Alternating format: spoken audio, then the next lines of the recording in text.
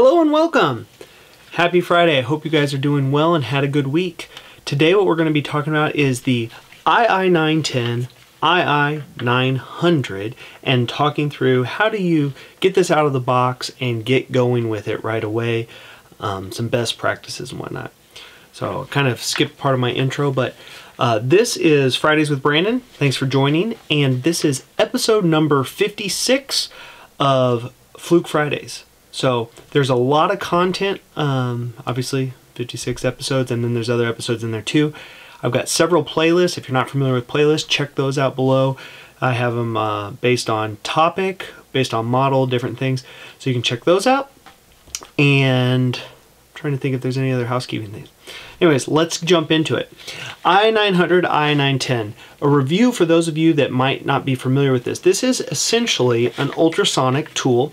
It's got ultrasonic microphones in here, and it's all about detecting air leaks and or partial discharge or corona on high voltage applications or arcing for electricity. How does it work and how is it different than traditional ultrasound? Traditional ultrasound has a single microphone, got a set of headphones. You tune the ultrasonic tool to a very specific frequency that you want to be listening for. And whenever the microphone hears that high ultrasonic frequency, it then produces audible sound in your ear so that you can identify, oh, I hear it over here, kind of like a metal detector, and as you get closer and closer, you continue to get more and more narrowed down. Fluke's done it a little bit different, where we have a whole array of microphones and a camera, a visual camera.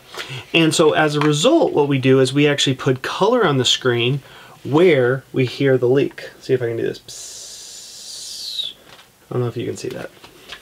Let me see if I can do an echo for you. Psst. Psst. So you can see that echo on the wall from the noise I was making. But it works with compressed gas as well as compressed air and even partial discharge for high voltage applications. So that's kind of why somebody would buy this. But then once you get this, what are best practices? You get this out of the box, you turn it on, you put the battery in, turn it on. What do you do next? So that's kind of what we're going to go through in this video and some of the best practices. So first thing is you're going to be trying to find leaks. When it turns on, it's probably already set to this frequency, but if you're not familiar, you do want to set it at a frequency somewhere between 35 and 45 kilohertz is kind of the best frequency if you are going to be looking for air leaks. You can adjust the frequency by scrolling up and down. See, if I go down here where this is my voice down here, these little audio amplitude bars coming across, and you see a lot of noise. If I scroll up here, those all go away because we, again, are at a much higher frequency that we're listening for. So you're going to want to listen between 35 and 45. I will say this, if you have occupancy sensors in your facility, sometimes those ultrasonic occupancy sensors will be between like 38 kilohertz, something like that. If that's the case, you will see a very large spike, a lot of amplitude right at that, whatever, 38 and a half right here. All you have to do is make this, you can make this smaller, and you can either get right above it or right under it, and that will make everything go away, okay? And it'll make it much more clean. If you do have some of those ultrasonic occupancy sensors, it'll make it kind of go haywire. And that's how you can still use it in those environments, okay? That's the first thing that I would recommend, is the frequency that you're going to be at. The next thing is, before you go out and start taking images, I like hitting this right here. You can create folders. So just create a new folder, name it your facility or the line that you're going to be going down. We'll just say test for today. And now all the images I take will go into that test folder.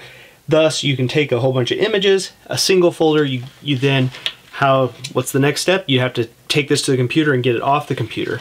How you're going to do that, you're going to go to the computer, use a USB-C cable, connect to the computer. It's going to show up just like a thumb drive.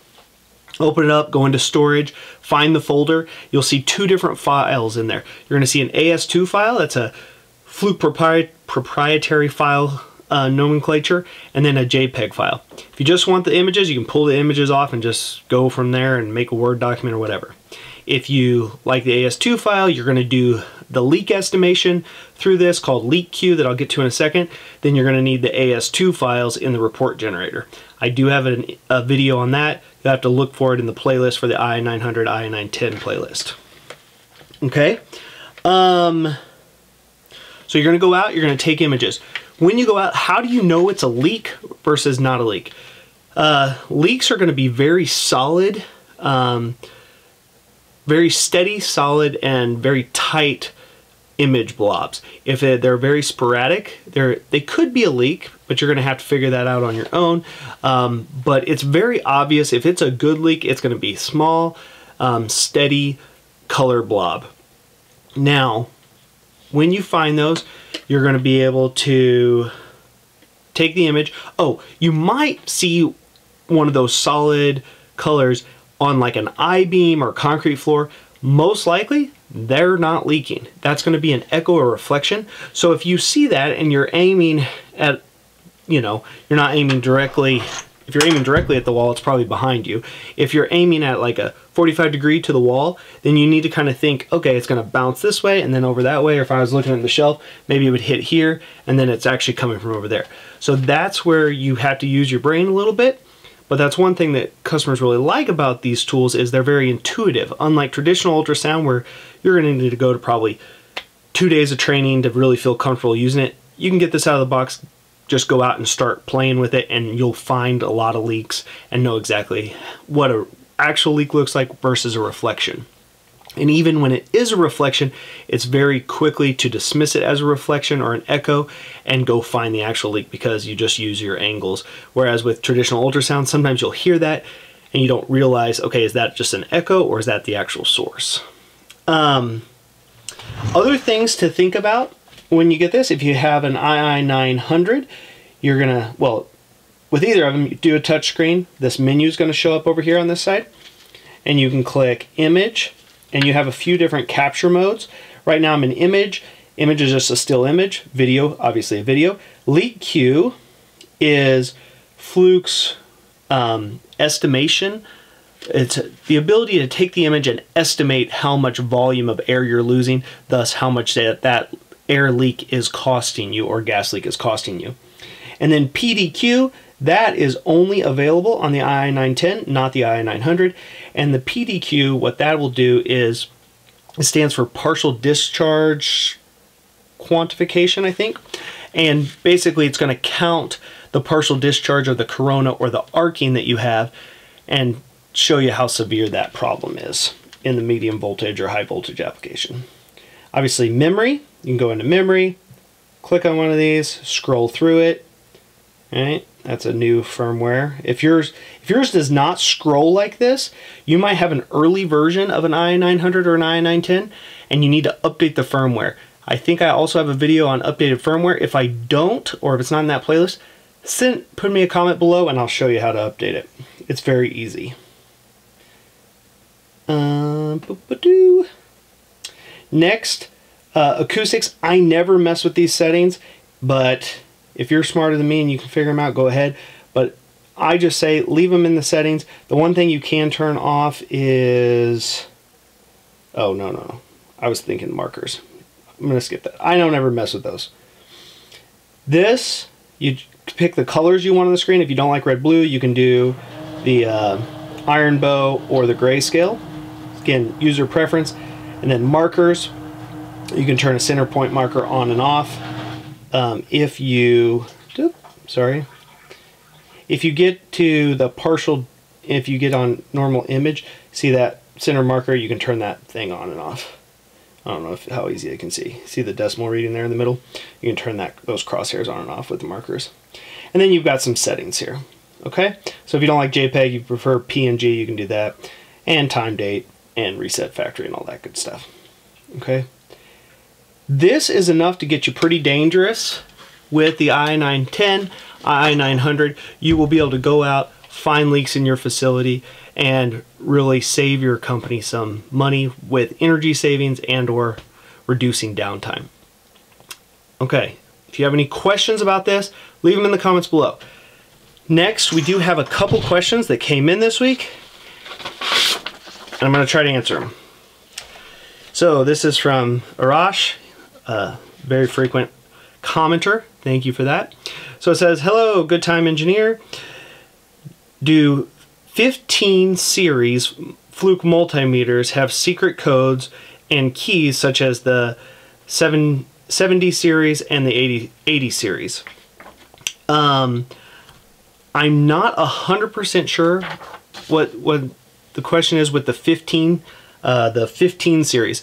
I'm guessing it's either the 11X multimeters or it's the 15 series of insulation testers. So the 1507, 1580, 1587 FC, maybe a 1505, I'm not sure, or 1503. 1503, 1507, and 1587 FC.